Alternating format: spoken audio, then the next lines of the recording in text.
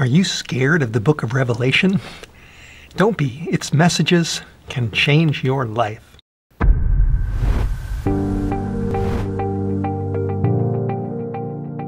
The book of Revelation is the last book inside the Holy Bible. It has 22 chapters. It's really the greatest book on Bible prophecy ever written. Yet a lot of people avoid it because they think it's just too scary, or it's too hard to understand, or it's just not relevant for our high-tech times. I tell you, nothing could be further from the truth. Revelation chapter 1, verse 3 says, "Blessed is he that reads, and they that hear the words of this prophecy, and keep those things which are written therein, for the time is at hand."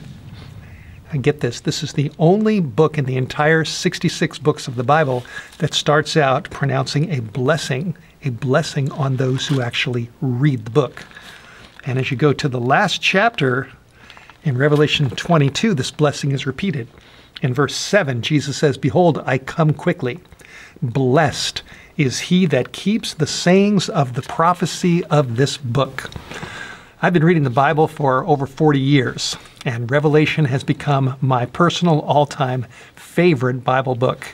I've actually memorized large sections in chapter 1 and chapter 2 and down throughout the book, and many times I just repeat some of these verses to myself when I take a walk in the woods, or especially at night when I'm laying in bed. If my wife Kristen is asleep, sometimes in the middle of the night, if I wake up for a few minutes, I just start going through some of these verses. And I often do this before I go to sleep, as I just lay my head on the pillow, I say my nightly prayers, and then I start going through different verses. There's so many verses in Revelation that are just so powerful. And as I repeat these verses to me, I tell you, I'm doing this video because they are changing my life. Revelation contains mysterious prophecies about the rise of the beast, or about Babylon the Great, who deceives the world, about this wicked harlot woman riding a seven-headed beast who makes the whole world drunk with her wine. It talks about the mark of the beast, about the 7 last plagues that fall upon those who get the mark of the beast, about the glorious return of Jesus Christ, about a new heaven and a new earth when sin is completely destroyed and gone forever.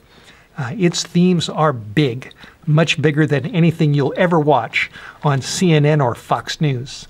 Revelation talks about heaven, about a shiny city called the New Jerusalem, about eating from the tree of life, about drinking from the water of life, about living in the paradise of God, about millions of angels, holy angels, surrounding God's people, and about people who are rescued from sin like you and me, who can someday be clothed with pure white robes, wearing golden crowns on our heads, holding musical instruments, being gathered around the great white throne with the saved of all the ages, singing praises to God and to the Lamb, who is Jesus Christ our Savior, who died on a cruel cross for our sins.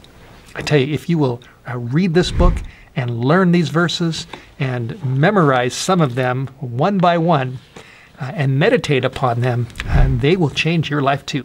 They will lift you up above the darkness and the evil and the wickedness of this world, and they will fix your faith on a better land. And we all need to discover these mighty truths.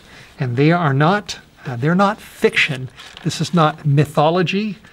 This is not just fantasy. In Revelation chapter 21, verses 4 and 5, the Bible says that God shall wipe away all tears from their eyes, and there shall be no more death, neither sorrow nor crying, neither shall there be any more pain, for the former things are passed away. And he that sat upon the throne said, Behold, I make all things new. And then he said to me, Write, for these words are true and faithful. These words in the book of Revelation are the truth. And they're faithful words. They're God's words for you in these last days. So don't be afraid of the last book of the Bible, of the book of Revelation. I urge you to read it, to learn it, to memorize many of the verses, to get them into your head and into your heart. I promise you Again, they will change your life.